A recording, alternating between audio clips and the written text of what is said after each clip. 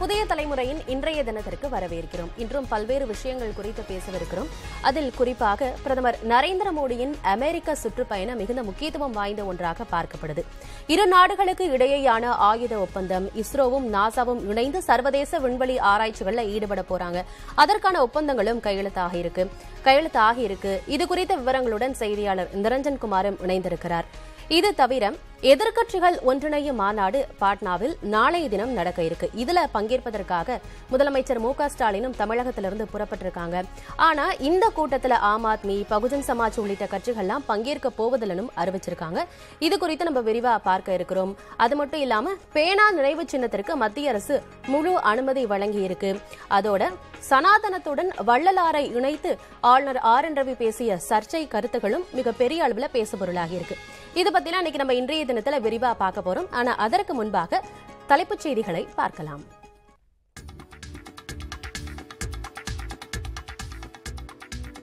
அமெரிக்காவில் பிரதமர் நரேந்திர மோடி சுற்றுப்பயணத்தில் முக்கிய பாதுகாப்பு ஒப்பந்தங்கள் கையெழுத்தாக வாய்ப்பு. அதிதிறன் வாய்ந்த ஆயுதம் ஏந்திய ட்ரோன்களை வாங்குவதற்கான ஒப்பந்தம் கையெழுத்தாகிறது.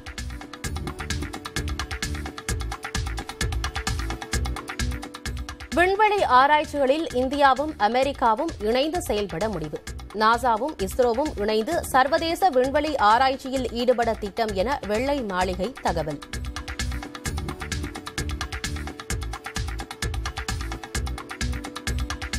வெள்ளை மாளிகையில் அதிபர் பைடன் அளித்த விருந்தில் பிரதமர் நரேந்திர மோடி பங்கேற்பு. ஜோ பைடனுக்கு வெள்ளியால் ஆன விநாயகர் சிலை வைத்த சந்தன பெட்டி, ஜில் பைடனுக்கு இயற்கை வைரம் பரிசளிப்பு.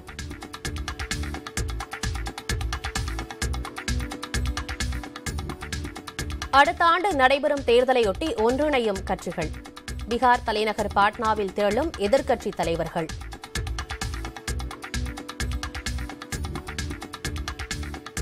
பீகாரில் நாளை நடைபெறும் எதிர்க்கட்சிகள் கூட்டத்தை புறக்கணிக்க ஆம் ஆத்மி முடிவு என தகவல்.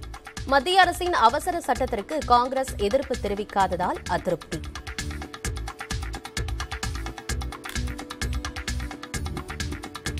சென்னை மெரினா கடல் பகுதியில் 15 நிபந்தனைகளுடன் பேனா சின்னம் அமைக்க மத்திய அரசு அனுமதி.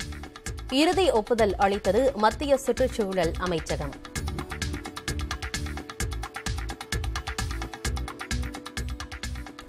பத்தாயிரம் வருட சனாதன தர்மத்தின் ஒளிரும் சூரியன் வள்ளலார். வடலூரில் நடைபெற்ற விழாவில் ஆளுநர் ஆர்.என். ரவி கூறிய கருத்தால் சர்ச்சை.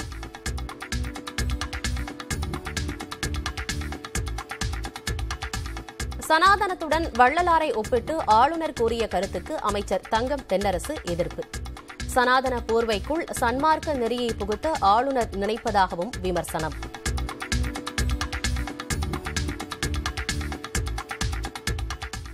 அமலாக்கத்துறையினருக்கு காவல்துறை அதிகாரியின் அதிகாரங்கள் வழங்கப்படாத நிலையில் செந்தில் பாலாஜியை காவலில் வைத்து விசாரிக்க எப்படி அனுமதி கோர முடியும்? ஆட்கொணர்வு மனு மீதான வழக்கில் செந்தில் பாலாஜி தரப்பு வழக்கறிஞர் என்.ஆர். இளங்கோ வாதம்.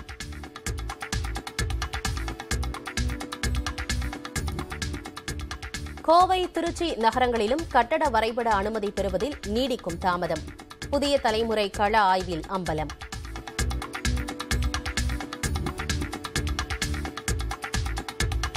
கட்டட அனுமதி பெறுவதில் லஞ்சம், தாமதம் குறித்த புகார்களுக்கு உரிய ஆவணங்களுடன் புகார் அளித்தால் நடவடிக்கை. நகராட்சி நிர்வாகத்துறை அமைச்சர் கே.என். நேரு உறுதி.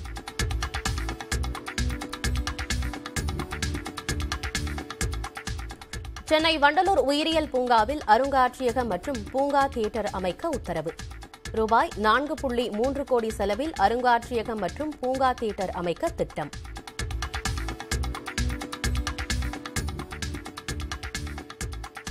சென்னை மற்றும் புறநகர் பகுதிகளில் பலத்த மழை. வேலூர், காட்பாடி, சத்துவாச்சாரி உள்ளிட்ட பல்வேறு பகுதிகளிலும் பரவலாக கனமழை.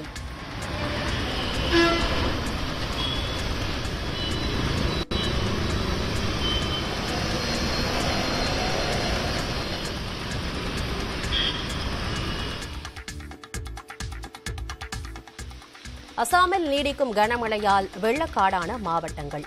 வீடுகள், சாலைகள் வெள்ளத்தில் மிதப்பதால் இயல்பு வாழ்க்கை பாதிப்பு. பிரதமர் மோடியின் அமெரிக்க சுற்றுப்பயணம் முக்கியத்துவம் வாய்ந்ததாக பார்க்கப்படுது. பிரதமர் மோடியின் அமெரிக்க சுற்றுப்பயணத்தில் இதுவரை என்னென்ன நிகழ்வுகள்லாம் நடந்திருக்கின்றன, என்னென்ன ஒப்பந்தங்கள்லாம் கையெழுத்தாகி இருக்கின்றன, என்னென்ன ஒப்பந்தங்கள் கையெழுத்தாக வாய்ப்பு இருக்கிறது, இது குறித்த தகவல்களுடன் செய்தியாளர் நிரஞ்சன்குமார் டெல்லியிலிருந்து இணைந்திருக்கிறார். நிரஞ்சன்குமார், இனி உங்களிடம்.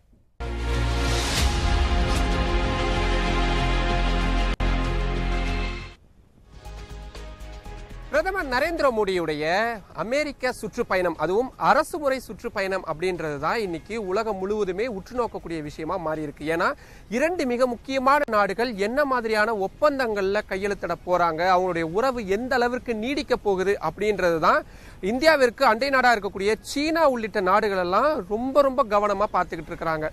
பிரதமருடைய இந்த பயணம் தொடங்குறதுக்கு முன்னாடியே தலைநகர் டெல்லியில பத்திரிகையாளர்களை சந்திச்ச மத்திய வெளியுறவுத்துறை அமைச்சகத்துடைய செயலாளர் இந்த பயணத்துடைய மிக முக்கியமான அஜெண்டா அப்படின்றதே பாதுகாப்புத்துறை சார்ந்ததுதான் அப்படின்றத மிக தெளிவா சொல்லியிருந்தாரு. அதை உறுதிப்படுத்தும் வகையில அமெரிக்காவுக்கும் இந்தியாவுக்கும் இடையிலான மிக முக்கியமான ஆயுத ஒப்பந்தங்கள் கையெழுத்தாகியிருக்கு. அது மட்டும் இல்லாம நாசாவுடன் சேர்ந்து இஸ்ரோ விண்வெளி சார்ந்த திட்டங்கள்ல ஈடுபட போறாங்க, அதுக்கான ஒப்பந்தங்களும் கையெழுத்தாகியிருக்கு. மொத்தத்துல இந்த இரண்டு நாட்டு உறவுகளை இன்னும் வலுப்படுத்தும் வகையில என்னென்ன மாதிரியான ஒப்பந்தங்கள்லாம் கையெழுத்தாகியிருக்கு, என்னென்ன திட்டங்கள்லாம் இருக்கு அப்படின்றத இந்த தொகுப்புல பார்க்கலாம். இந்தியாவின் பாதுகாப்புக்காகவும் கண்காணிப்புக்காகவும் ஜெனரல் அட்டாமிக்ஸ் MQ-9 ரீப்பர் எனப்படும் ஆயுதமேந்திய ட்ரோன்களை வாங்கும் ஒப்பந்தம் மேற்கொள்ளப்படுகிறது. ஜெனரல் அட்டாமிக்ஸ் MQ-9 ரீப்பர் அதிக ஆயுதங்களை ஏந்திச் செல்லக்கூடிய திறன் கொண்டது. 50,000 அடி உயரத்தில் இருந்தும் இயக்கப்படக்கூடியது. 1746 கிலோ வரையிலான எடையை ஏந்திச் செல்லக்கூடிய திறன் கொண்டது. முன்னதாக ஜூன் 15ஆம் தேதி இந்திய பாதுகாப்புத்துறை அமெரிக்காவிடமிருந்து 30 MQ-9B பிரெடேட்டர் எனப்படும் ஆயுதமேந்திய ட்ரோன்களை வாங்க ஒப்புதல் அளித்தது. $3 பில்லியன் அளவுக்கான இந்த ஒப்பந்தமும் பிரதமர் மோடி அமெரிக்க அதிபர் பைடன் சந்திப்பில் உறுதியாகிறது. இதேபோல விண்வெளி ஆராய்ச்சிகளில் இந்தியாவும் அமெரிக்காவும் இணைந்து செயல்படும் வகையில் ஆர்டெமிஸ் உடன்பாட்டில் இணைய இந்தியா முடிவு செய்துள்ளது. அமெரிக்க விண்வெளி ஆய்வு நிறுவனமான நாசாவும் இந்தியாவின் இஸ்ரோவும் சர்வதேச விண்வெளி நிலைய ஆராய்ச்சியில் இணைந்து செயல்படவும் முடிவு செய்யப்பட்டுள்ளதாக வெள்ளை மாளிகை தெரிவித்துள்ளது. இந்த ஆண்டில் மனிதர்களை விண்ணுக்கு அனுப்புவதற்கான கொள்கை அளவிலான செயல் திட்டத்தை நாசாவும் இஸ்ரோவும் இணைந்து மேம்படுத்தவும் முடிவு செய்யப்பட்டுள்ளது. பொதுவாகவே வெளிநாடுகளுக்கு சுற்றுப்பயணம் மேற்கொண்டா அந்த நாடுகளுடைய தலைவர்களுடன் இணைஞ்சு பத்திரிகையாளர்களை சந்திக்கிறது அப்படின்றது பொதுவாகவே கடைபிடிக்கக்கூடிய ஒரு மரபாவே இருந்துட்டு வருது. அந்த வகையில பிரதமர் நரேந்திர மோடி அமெரிக்க அதிபர் ஜோ பைடனுடன் சேர்ந்து இந்த இரண்டு நாடுகளுக்கு இடையிலான உறவு எப்படி இருக்கு, என்ன மாதிரியான ஆலோசனைகள்லாம் நடத்தப்பட்டது, முக்கியமா என்னென்ன ஒப்பந்தங்கள்லாம் கையெழுத்தாகியிருக்கு, எதிர்காலத்தில் இந்த இரண்டு நாடுகளுக்கு இடையிலான உறவு எந்த வகையிலெல்லாம் நீடிக்கும், இப்படின்னு நிறைய விஷயங்களை பத்திரிகையாளர்கள் சந்திப்பின் மூலமா நடத்த போறாங்க அப்படின்ற தகவலானது வெளியாகியிருக்கு. அதுவும் பத்திரிகையாளர்கள் கேள்வி கேட்க அதற்கு இந்த இரண்டு நாட்டு தலைவர்களும் பதிலளிக்க போறாங்க. உலகத்தில் இருக்கக்கூடிய முக்கியமான அத்தனை பத்திரிகைகளும் இப்போ அமெரிக்காவில் குவிஞ்சிருக்கக்கூடிய சூழல்ல என்ன மாதிரியான அவுட்கம் எல்லாம் இந்த பத்திரிகையாளர் சந்திப்பில இருந்து வரப்போகுது அப்படின்றத பெரும் எதிர்பார்ப்பு ஏற்படுத்தி இருக்கு. இது குறித்த ஒரு சிறப்பு தொகுப்பை இப்ப பார்க்கலாம். பிரதமராக பதவியேற்று 9 ஆண்டுகளில் பிரதமர் நரேந்திர மோடி எந்தவித செய்தியாளர் சந்திப்பிலும் பங்கேற்றது இல்லை என்பது விமர்சனமாக இருந்து வருகிறது. இந்நிலையில் அமெரிக்காவுக்கு பயணம் மேற்கொண்டுள்ள பிரதமர் மோடி அங்கு அந்நாட்டு அதிபர் ஜோ பைடனுடன் இணைந்து செய்தியாளர்களை சந்திக்க இருப்பதாக தெரிவிக்கப்பட்டுள்ளது. இந்த சந்திப்பின் போது அமெரிக்க ஊடகம் தரப்பில் ஒரு கேள்வியும் இந்திய ஊடகம் தரப்பில் ஒரு கேள்வியும் மட்டுமே கேட்க வேண்டும் என மத்திய அரசு தரப்பில் அறிவுறுத்தப்பட்டுள்ளதாக கூறப்படுகிறது. பொதுவாக அமெரிக்க அதிபரின் வெள்ளை மாளிகையில் நடைபெறும் உலக தலைவர்களின் செய்தியாளர் சந்திப்பு மிகவும் முக்கியத்துவம் வாய்ந்ததாக கருதப்படும் நிலையில் பிரதமர் மோடியின் செய்தியாளர் சந்திப்பு மிகுந்த எதிர்பார்ப்பை ஏற்படுத்தியுள்ளது. இந்தியாவில் சிறுபான்மையினருக்கு எதிராக நடைபெறும் மனித உரிமை மீறல்கள் தொடர்பாக இந்த செய்தியாளர் சந்திப்பில் பிரதமர் மோடியிடம் கேள்வி எழுப்பப்படும் என கூறப்படுகிறது.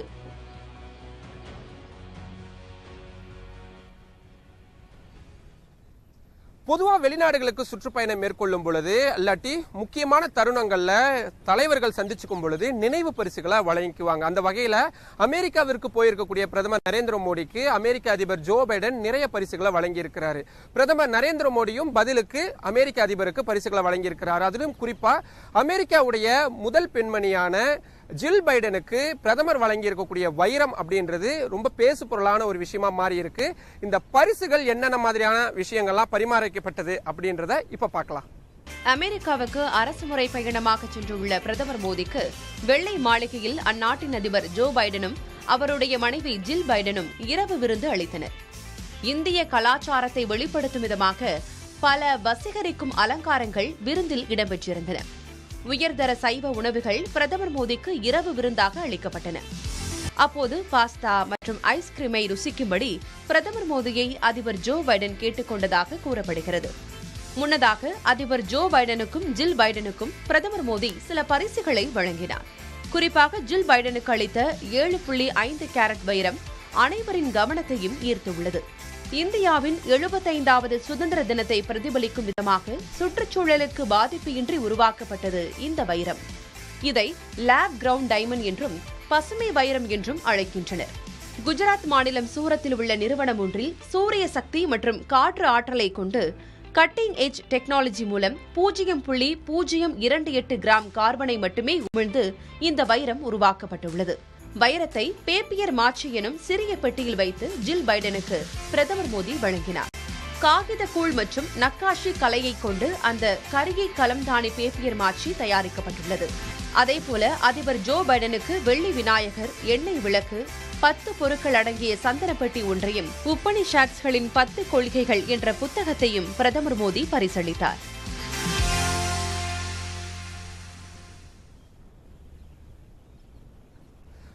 இந்த பிரதமருடைய பயணம், அதுவும் அமெரிக்காவிற்கான இந்த அரசு முறை பயணம் அப்படின்றது பாதுகாப்புத்துறை சார்ந்ததுதான். அதுதான் ரொம்ப முக்கியத்துவம் வாய்ந்தது அப்படின்றத நம்ம முதலே பார்த்தோம்.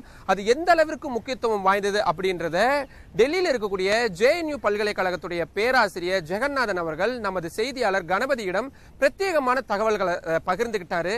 அந்த நேர்காணலை இப்ப பார்க்கலாம்.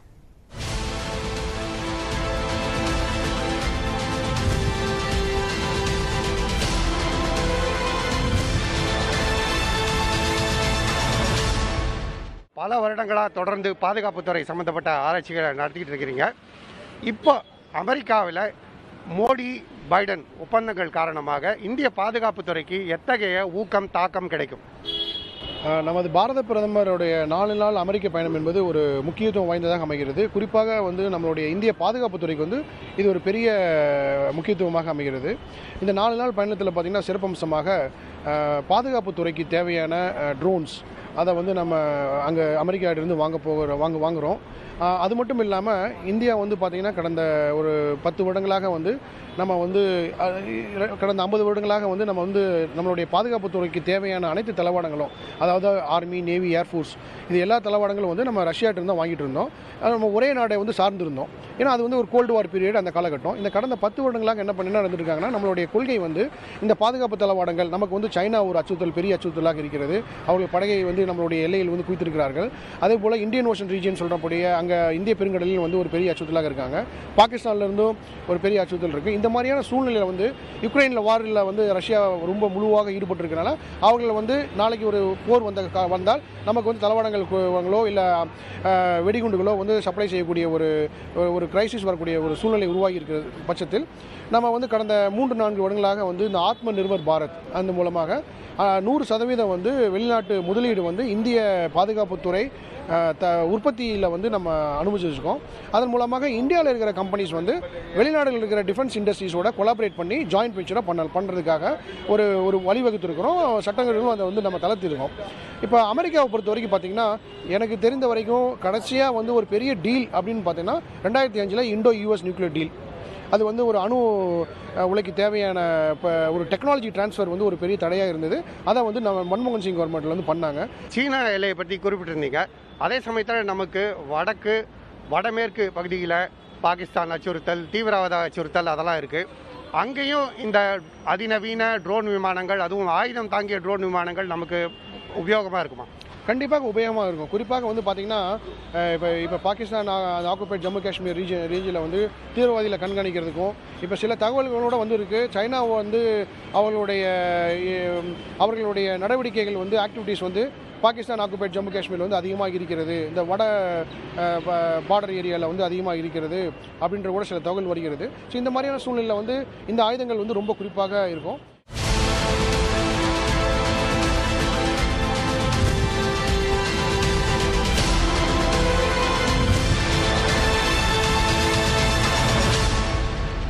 பொருளாதாரத்துல வேகமா முன்னேறி வரும். அதே நேரத்துல எல்லை பகுதிகளில் சீனாவுடனான பிரச்சனை நீடித்து வருது. அண்டை நாடுகளான இலங்கையில பொருளாதார மந்தநிலை, பாகிஸ்தான்ல கடுமையான பொருளாதார பிரச்சனை, உக்ரைன் ரஷ்யா வார், இப்படின்னு நிறைய விஷயங்கள் இந்தியாவை சூழ்ந்து இருக்கக்கூடிய சூழல்ல பிரதமர் நரேந்திர மோடியுடைய அமெரிக்க பயணம் மிக முக்கியமானதா இருக்கு. அதுல என்னென்ன மாதிரியான விஷயங்கள்லாம் விவாதிக்கப்படுது, என்னென்ன மாதிரியான விஷயங்கள்லாம் எடுத்து செல்லப்படுது அப்படின்றதுதான் இந்த தொகுப்புல பார்த்தோம். ஆனந்தி, இனி நீங்க தொடரலாம். பிரதமர் நரேந்திர மோடியின் அமெரிக்க பயணம் குறித்து பல தகவல்களை பகிர்ந்துக்கிட்டீங்க. நன்றி நிரஞ்சன். அடுத்த ஆண்டு நாடாளுமன்ற தேர்தல் நடக்க இருக்கு இல்லையா? அதையொட்டி பாரதிய ஜனதா அல்லாத கட்சிகளின் மாநாடு பீகார் தலைநகர் பாட்னால நாளைக்கு நடைபெற இருக்கு. ஆனா இந்த கூட்டத்தை ஆம் ஆத்மியும் பகுஜன் சமாஜ் கட்சிகளும் புறக்கணிக்கிறதா அறிவிச்சிருக்காங்க. இந்த இரண்டு கட்சிகளும் ஏன் இந்த கூட்டத்தை புறக்கணிக்கிறாங்க? சரி, இந்த கூட்டத்துல வேற என்னென்ன கட்சிகள்லாம் பங்கேற்க போறாங்க விரிவா பார்க்கலாம்.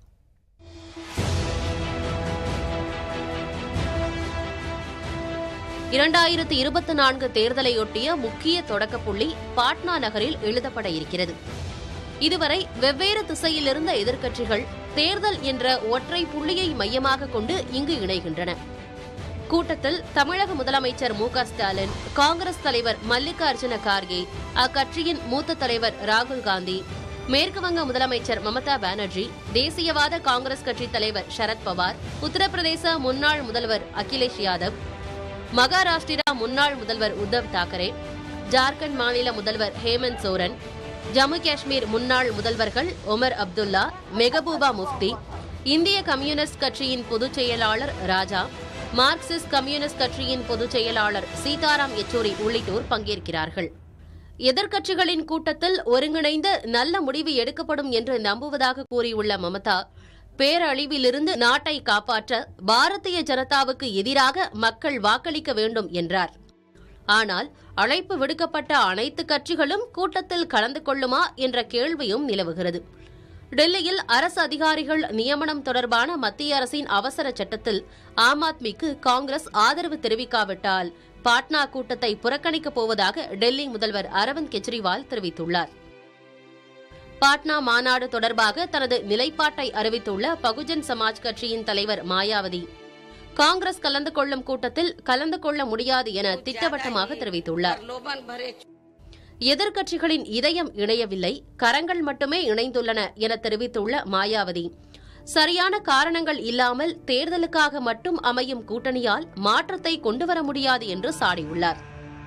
பிஜு ஜனதா தளம், ஒய்எஸ்ஆர் காங்கிரஸ், பாரத் ராஷ்டிரிய சமிதி உள்ளிட்ட கட்சிகள் பாட்னா கூட்டத்தில் பங்கேற்காது என தெரிகிறது. சென்னை உள்ளிட்ட பல இடங்கள்ல காலை முதலே வானம் மேகமூட்டத்துடன் காணப்பட்டுச்சு இல்லையா? இதனால பல இடங்கள்லயும் திடீர் கனமழை பெய்திருக்கு. இதனால ஒரு சிலர் மகிழ்ச்சியும் அடைஞ்சிருக்காங்க, ஒரு சிலர் பல இன்னல்களையும் சந்திச்சிருக்காங்க. சென்னை மற்றும் சுற்றுவட்டார பகுதிகளில் சில தினங்களாகவே அவ்வப்போது மழை பெய்து வருகிறது. காலை முதல் வானம் மேகமூட்டத்துடன் காணப்பட்ட சூழலில் மாலையில் நகரின் பல்வேறு பகுதிகளில் மழை பெய்தது. கிண்டி, ஈக்காட்டுத்தாங்கல், வடபழனி, கோயம்பேடு, கோடம்பாக்கம், நுங்கம்பாக்கம், எழும்பூர், அடையாறு, வேளச்சேரி உள்ளிட்ட பகுதிகளில் சுமார் 1 மணி நேரம் கனமழை பெய்தது. பள்ளி விடும் நேரத்தில் பெய்த மழையால் மாணவ மாணவிகள் வீடு திரும்புவதில் சிரமம் ஏற்பட்டது. இதேபோன்று சென்னை புறநகர் பகுதிகளான ஆவடி, பூந்தமல்லி, திருவேற்காடு, திருமுல்லைவாயில், பட்டாபுரம் உள்ளிட்ட பல்வேறு இடங்களில் கனமழை பெய்தது. மழையால் சாலைகளில் தண்ணீர் சூழ்ந்ததால் வாகன ஓட்டிகள், பொதுமக்கள் பாதிக்கப்பட்டனர். வேலூர் மாவட்டத்தில் 2 தினங்களாக மழை குறைந்திருந்த நிலையில் மீண்டும் கனமழை பெய்தது. காட்பாடி, சத்துவாச்சாரி, பாகாயம் உள்ளிட்ட பல்வேறு பகுதிகளில் பெய்த மழையின் காரணமாக குளிர்ச்சியான சூழல் நிலவியதால் பொதுமக்கள், விவசாயிகள் மகிழ்ச்சி அடைந்தனர். தமிழகம், புதுச்சேரி மற்றும் காரைக்கால் பகுதிகளில் 5 நாட்களுக்கு லேசானது முதல் மிதமானது வரை மழை பெய்ய வாய்ப்பிருப்பதாக சென்னை வானிலை ஆய்வு மையம் தெரிவித்துள்ளது.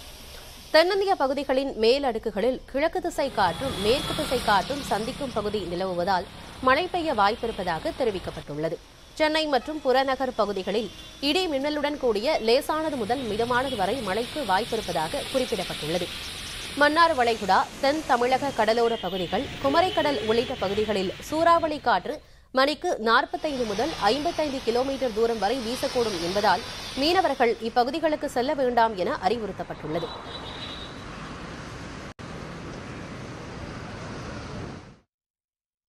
வண்டலூர் உயிரியல் பூங்காவில் சுமார் 4 கோடி ரூபாய் மதிப்பீட்டில் ஜூட்டோரியம் அமைக்கப்படும் என சுற்றுச்சூழல் மற்றும் வனவிலங்குகள் பாதுகாப்பு அமைச்சகம் தெரிவித்துள்ளது. இதுகுறித்து சுற்றுச்சூழல் மற்றும் வனவிலங்குகள் பாதுகாப்பு அமைச்சகம் வெளியிட்டுள்ள செய்தி அறிக்கையில், இயற்கை பாரம்பரியத்தை பாதுகாப்பது குறித்து புதிய தலைமுறையினரிடம் விழிப்புணர்வை ஏற்படுத்துவது அவசியம் என குறிப்பிடப்பட்டுள்ளது. மேலும் அறிஞர் அண்ணா உயிரியல் பூங்காவில் ஜூடோரியம் அமைக்க வனத்துறையின் முதன்மை தலைமை காப்பாளர் பரிந்துரை செய்துள்ளதை அடுத்து சுமார் 4 கோடியே 36 லட்சம் ரூபாய் மதிப்பீட்டில் பூங்கா வளாகத்தில் 3D மற்றும் 7D திரையரங்குகள் உருவாக்கப்பட உள்ளன. 3 ஆண்டுகளுக்குள் நிறைவடையும் இந்த திட்டத்தின் ஒரு பகுதியாக பூங்காவில் புதிய மிருக காட்சி சாலை மற்றும் ஊடாடும் காட்சி மாதிரியுடன் கூடிய வளாகத்தை அமைக்க உள்ளதாகவும் தெரிவிக்கப்பட்டுள்ளது. பொது இடங்களில் தமிழக ஆளுநர் ஆர்.என். ரவி முன்வைக்கும் கருத்துக்கள் தொடர்ச்சியாக சர்ச்சையாகிட்டு இருக்கு. அந்த வகையில சனாதன தர்மத்தின் பிரகாசிக்கும் சூரியன் வள்ளலார்னு தமிழக ஆளுநர் ஆர்.என். ரவி தெரிவிச்சிருக்காரு. இதுவும் பல்வேறு விமர்சனங்களுக்கு வித்திட்டு இருக்கிறது. இது தொடர்பா பல்வேறு எதிர்வினைகளும் எழுந்திருக்கின்றன. கடலூரில் நடைபெற்ற வள்ளலாரின் 200வது ஜெயந்தி விழாவில் உரையாற்றிய ஆளுநர், வள்ளலாரின் போதனைகள் சனாதனத்தின் பிரதிபலிப்பு என கூறினார். As a student of Sanatan Adhyat, which is Sanatan Dharma, I have been studying the various rishis and saints of Bharat, and in that regard I had an occasion to read something about this great rishi Ramalinga Swamigal Vallalar. When I read about the teachings, the philosophy, the darshan of Vallalar, I realized he is one of the brightest sun, the glowing sun.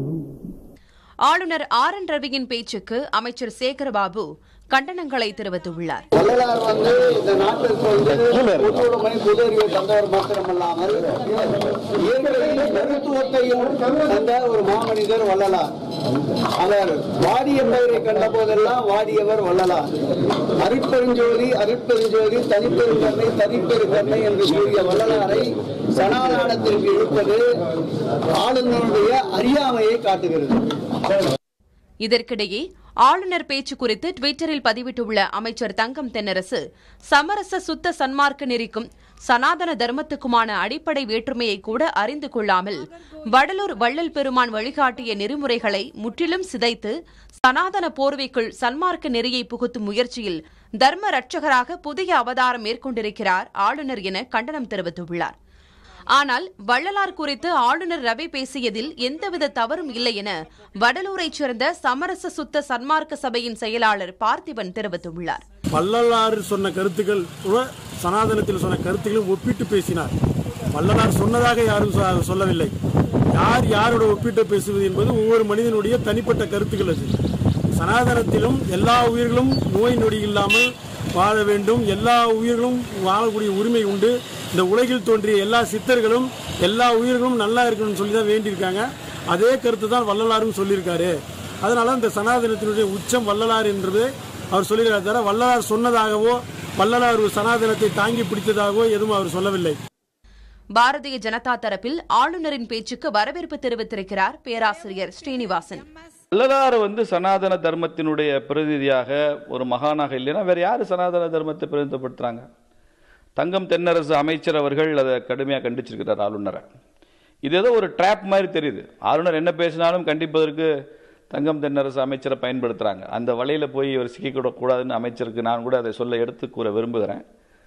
ஏனென்றால் ஒவ்வொரு முறையும் ஆளுநர் பேசும்போதெல்லாம் நிதியமைச்சர் மறுத்து பேசுவது என்பது அது ஏதோ ஒரு சரியான சமிகையாக இருக்காது. ஆளுநர் செய்ததில் எந்த தவறும் கிடையாது. வள்ளலாரை சனாதனத்துடன் தொடர்பு படுத்தி ஆளுநர் கூறியதில் எவ்வித உண்மையும் இல்லை என ஆன்மீக பேச்சாளர் கலையரசி நடராஜன் தெரிவித்துள்ளார்.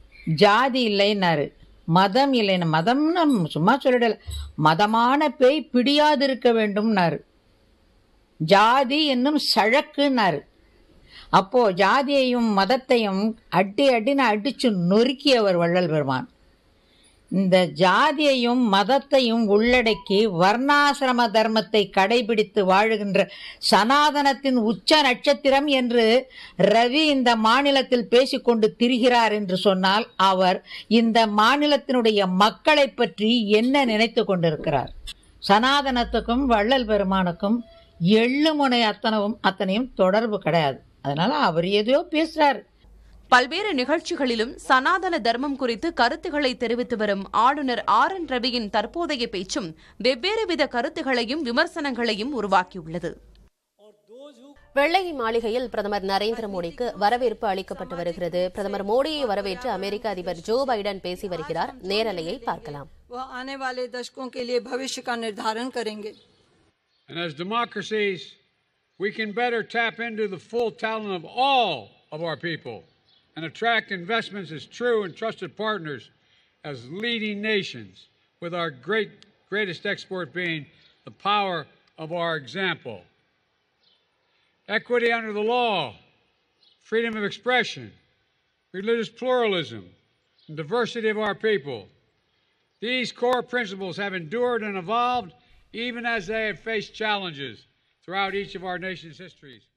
வெள்ளை மாளிகையில் பிரதமர் நரேந்திர மோடியை வரவேற்று அமெரிக்க அதிபர் ஜோ பைடன் பேசினார். அதனை பார்த்தோம். அண்மை செய்திகளுக்கு இணைந்திருங்கள் புதிய தலைமுறையுடன்.